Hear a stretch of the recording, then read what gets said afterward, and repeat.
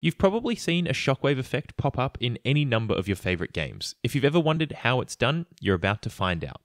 In this video, we're going to explore some basic image distortion techniques used in shaders. Shaders can produce some really amazing effects, but if you're still quite new to shaders, they can be really confusing to put into practice. By the end of this video, you'll not only have made this awesome shockwave effect, but you'll also understand the image distortion techniques used, so you can tweak this effect to exactly how you want, and apply these techniques to come up with unique effects of your very own. If you're completely new to shaders, essentially shaders are just bits of code that run on the GPU in a highly parallel way, which can make them a bit tricky to understand while you're still getting used to them. If you'd like a good starting point, you can check out my introduction video to get yourself up to speed with the basics. Most commonly, shaders are used to calculate the color of every pixel on the screen, and that's exactly how we'll be using them today. By the way, all the code from this video is freely available in the description. I'm using P5.js for this because it makes it really easy to share the code with you. The link will open up in the online editor, which means you can edit and run the code without having to download or set up anything.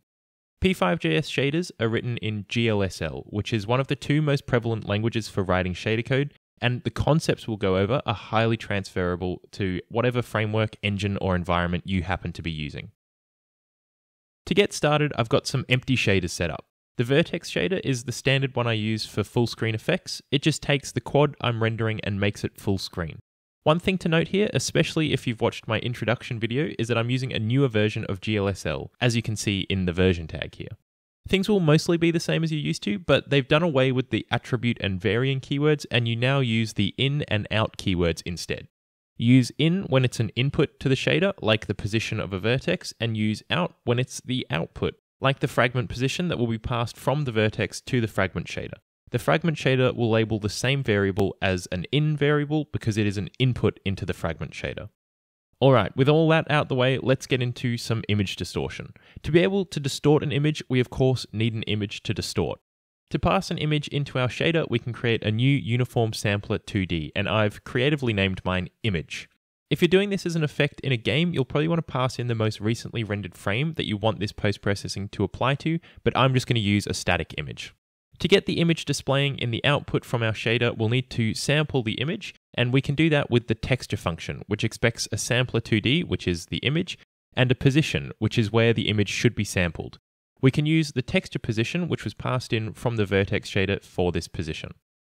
We can then set the output color, which is also using the new in and out syntax by the way, to the sampled color. And when we do, you can see we now get our image being displayed on the screen, which isn't very interesting at all. Where it does get interesting, however, is when we start messing around with the position we're sampling from. Before we continue, I'd just like to say a quick word from this video's sponsor, CodeCrafters. If you're wanting to improve your programming but are struggling to come up with project ideas, then CodeCrafters has got you covered. They have a great range of projects such as making your own BitTorrent or an interpreter from scratch that you can complete in a huge variety of languages, with new projects and languages being added all the time. The project guides teach you all the data structures and algorithms needed to complete the challenge, but the implementation is entirely up to you, so you can practice writing complex software that will help push your skills to the next level. Not only do you get to recreate well-known software solutions, you'll also learn how they work at a very hands-on level. So if you want to improve your software engineering skills, check the link in the description to try CodeCrafters for free today and get 40% off if you decide to sign up for everything that they have to offer. Thanks to CodeCrafters for supporting the channel. Now back to the video. A very simple and easy distortion we can do just to get us started is create an offset vector and set the X to the sine of the Y position with some scaling and tweaking. If we add this offset vector to the position vector when we're sampling the image, you can see the image becomes wavy. You've probably already figured out what's going on here to produce this effect, but I'll go over it just because it's really the fundamental mechanism for creating image distortion effects. If we just look at a single pixel, by adding an offset to the position we're sampling, instead of showing the correct pixel from the image, we're instead showing the pixel from over here.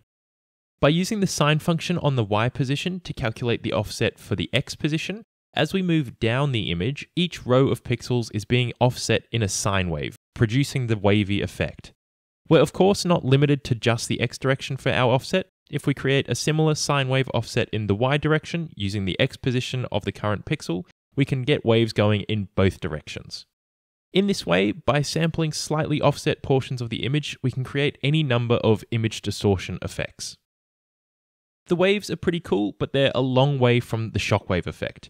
In the previous example, we were conceptualizing the offset as a shift in terms of their Cartesian coordinates, as in an x offset and a y offset. What we're going to do now is start thinking about the offset in terms of a direction and a magnitude. Before we get stuck into it, let's figure out exactly what we're trying to achieve with this effect. We want an expanding ring that has distortion around the edges and everywhere else should be left undistorted. We want that distortion to occur along the line that connects the center of the effect to the current pixel's location. The pixels on the outside of the ring should be pushed away from the center, while the ones on the inside should be pulled towards it. This should create a sort of bulging effect inside the bounds of the ring. We'll look at figuring out the direction of our offset first, and then we'll tackle the magnitude. I've created a center vector, which for the moment is set to the center of the screen at 0.5 in the X and Y, but this vector is actually telling us the center of the shockwave effect, so we'll be able to move this around later. Having this center vector allows us to figure out the direction from the center of the effect to the current pixel, and we can do this by simply subtracting the two vectors like this. With this, we've already figured out the direction for our image sampling offset, but now we need to figure out how far in that direction we want to go. We'll get to animating the effect in a little bit, but to get started with the shockwave, we're just going to get it working on a static circle first. We want the pixels within a certain range of the edge of a circle to be distorted, and to do that, we're going to need to know how far from the edge of that circle we are. And this, my friends, is a job for sign distance fields.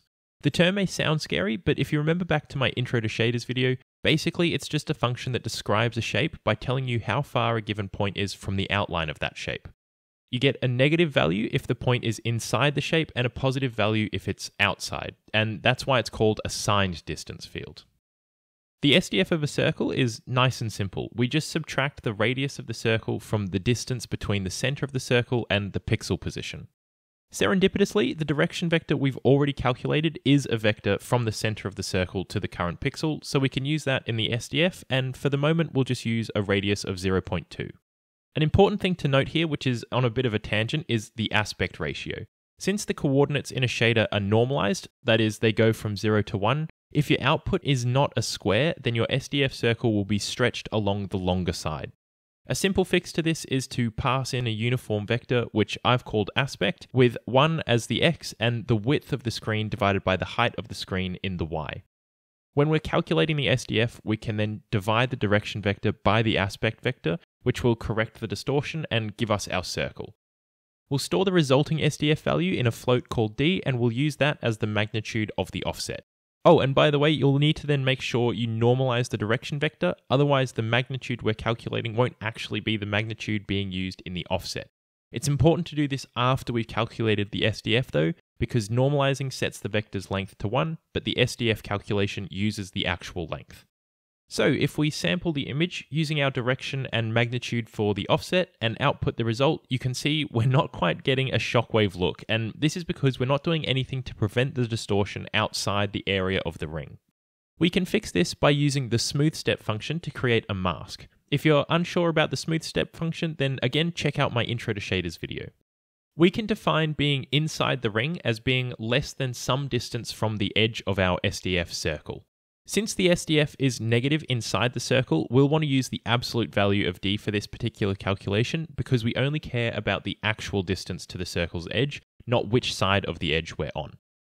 To set the upper bound of how far the ring extends from the edge of the circle, or more simply the width of our ring, we can set the upper edge of the smooth step function. I'm just going to set it to 0.05 for now. This will return a 1 for any pixel that is further than 0.05 units away from the edge of the circle. We can set the lower edge to be 0, so any pixel that is directly on top of the circle's edge will return a 0 from the smooth step function. If this seems like the inverse of what we want for our mask, that's because it absolutely is. We want to be able to use this value to zero out the magnitude when we're outside the ring, but the smooth step function we've written is returning 0 for inside the ring. We can fix this nice and simply by subtracting the smooth step result from 1 to invert it, and we can multiply the magnitude by this whole expression to get our masked result.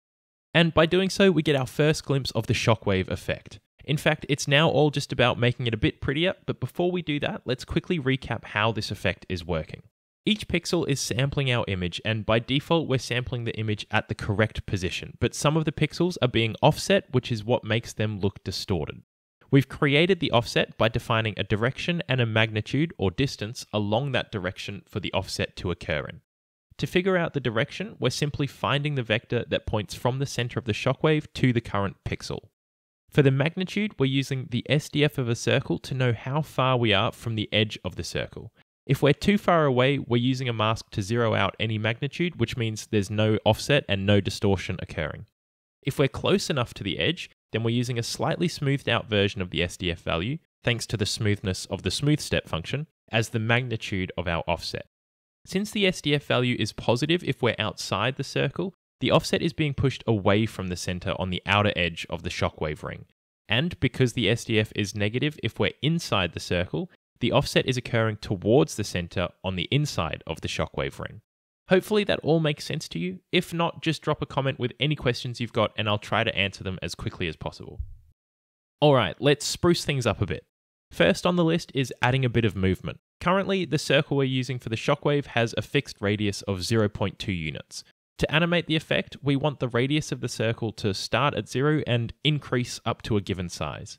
To achieve this, let's create a new uniform float called T that will describe how far through the animation we are.